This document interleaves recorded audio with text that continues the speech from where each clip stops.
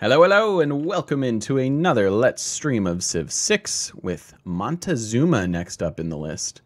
Montezuma is, I believe, regarded as one of the better leaders for deity. He is quite strong in the early game, and that's usually what sets you apart.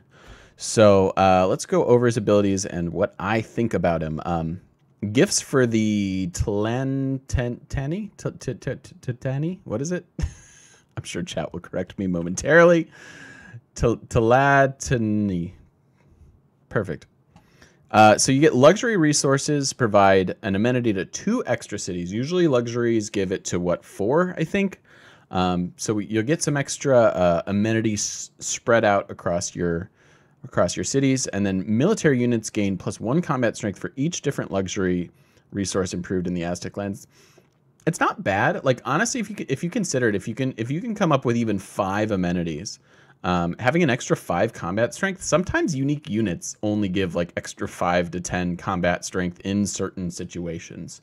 So this is actually pretty useful, especially on deity when you're looking for any possible advantage you can get. So this alone is pretty darn good. Extra amenities are always good no matter what you're trying to do, and some combat strength helps kind of throughout the campaign. Legend of the 5 Suns. Spend builder charges to complete 20% of the original district cost. That's really, really good. That's really, really good, guys. Like, when we get the extra charged builders, one builder can insta-complete districts, which is crazy. So Legend of the 5 Suns also super, super good. And that couples well with his Eagle Warriors, who, when they capture another civilization's military unit, they have a chance to turn them into builders. So if you war early, you can get a bunch of builders, get some districts built. Life is good. I'm not even going to try this one, but it is a building unique to the Aztecs, provides an amenity, so more amenities. And then faith and great general points. I don't really care about the faith and great general points. I don't think we're going for a religious kind of victory. Probably just go after a domination victory. Although you don't have to. You don't have to see Montezuma and think I have to take over the world. You can use his strong early game to propel you into districts and do whatever you want with them. But he is quite strong, quite good. I don't know if this goes in... Does this go in an entertainment complex? Because if it does, it's kind of like, meh. But because of the extra amenities, you can either go super tall or super wide. We'll just play to whatever the map does for us. And in order to pursue an achievement, I think we're going to choose for the first time to play on a standard size map. So I usually go small just because games end a little bit quicker and it winds up being a little bit more manageable. But we can try for a standard size, going after domination victory. If domination doesn't seem reasonable and we're in a good enough position, we might just pivot to space, but that should feel and sound pretty much the same. So yeah, we'll do continents, we'll do a standard map, and we will do our balanced start position, and we'll see what Montezuma has to offer. From the first stirrings of life beneath water, to the great beasts of the Stone Age, to man taking his first upright steps, you have come far. Now begins your greatest quest, from this early cradle of civilization on towards the stars. Tlatoani Montezuma, keep your eagle warriors happy and fed, and they will forever fight for your cause. As your Aztec empire unfurls across the land, you will never want for people to raise your walls, for you will be blessed with new loyal workers as you conquer those around you. Go forth, Hutzliapuchli calls. Hutzliapuchli. Cool. Perfect. Should also be noted that Montezuma is, I believe, the original DLC. If you pre-purchased Civ 6, I think you got him for free, or something like that, but I don't think he's in the vanilla standard game. So if you're looking for him, you may have to pay to find him. Alrighty. That 94 Gen, thanks for the follow. Appreciate it. Welcome to you today. Alright, so let's see. Starting position-wise. So we have grassland, so we're going to have lots and lots of food. We need to be concerned with production. And I would 100% of the time move over to the river. We've got better starting tiles in the horses and cattle than like the cotton.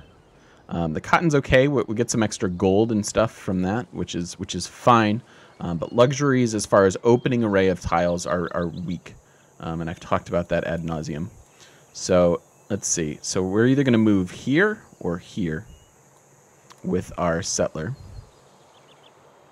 which means could go here for some extra vision, but we're going to get most of that anyways. So let's just do this. Oh man, double cattle and a continuing coastline.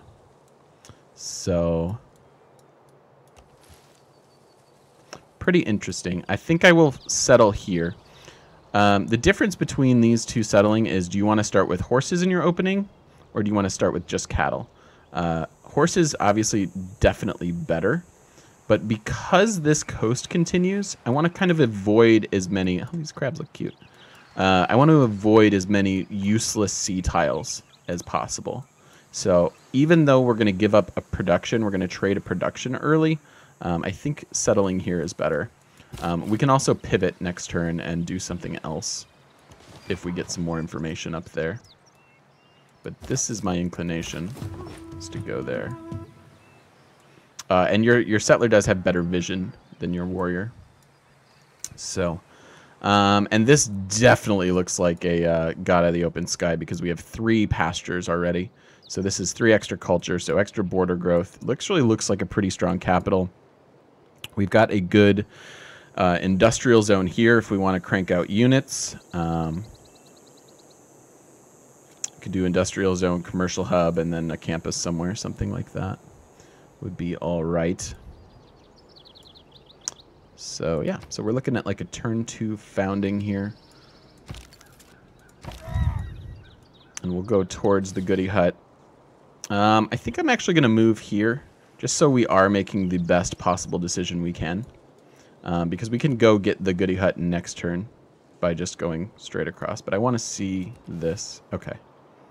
And more tea, so we have more luxuries. So we could move here as well and have a very similar opening. But I don't know that that's wholly necessary. You're going to mostly work tiles within your first couple borders. Your first couple hexes is what I mean. So I think this is perfectly fine. The reason I would consider moving here is just to, again, have more and more land, but I don't think that's necessary. And I would also like to grow into the horses quickly, because these are going to be among our first tiles. We're going to have not the greatest production, but we'll have good growth, which makes for a good capital, because we'll be able to spam out some settlers and have good growth to balance that back up. So let's just found here. Bloop. And I also want to investigate is... Yep, so that is a... It's an interesting way to get faith and some great general points. We usually don't get a lot of great generals or admirals. I'm bad at building encampments. Winds up not really playing into my strategies so much. But if we do need these, even though we already have better amenities, we will get extra amenities, which is nice. We've got more tea up there. Yeah, we're not seeing anything obvious as far as where we're going for a second city location, but so far I kind of like it. Very grasslandy. All the grassland things. So, per usual, let's start with archery. And up here, once we have our code of laws, we'll go probably craftsmanship into state workforce, because what we want to do is spam out some Eagle Warriors. I think the Eagle Warrior is the only unique unit that you actually start with. Even with Sumeria and the War Carts, you start with a regular warrior. And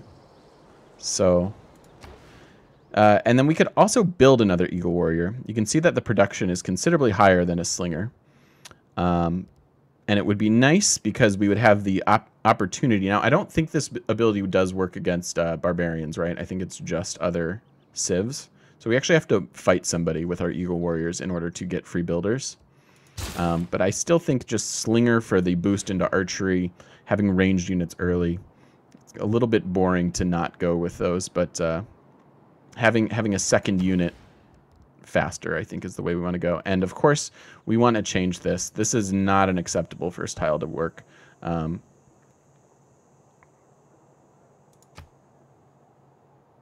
Even the extra 2 turns. So we're trading a bunch of gold, but we really just need to grow. We need to grow. Hopefully they'll add the horses, then we can grow, add in some other things as well. But yeah, I mean, this is interesting for the money, but yeah, I just think even growing 2 turns faster is better.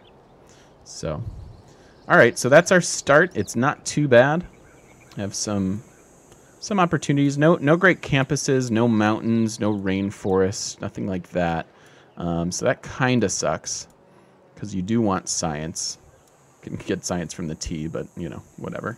But so once we improve those, although we won't get the T in our opening, but we'll have some extra combat strength.